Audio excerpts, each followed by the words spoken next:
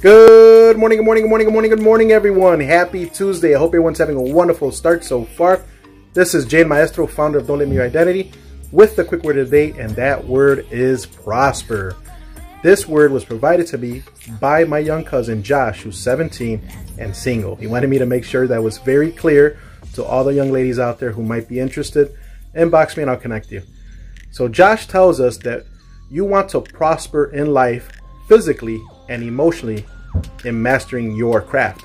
And by putting the hard work and dedication, you will prosper physically and emotionally in every areas in your life. I thought that was powerful, Josh. I appreciate you sharing that word of the day. So I hope that impacts someone out there, and I hope that helps you.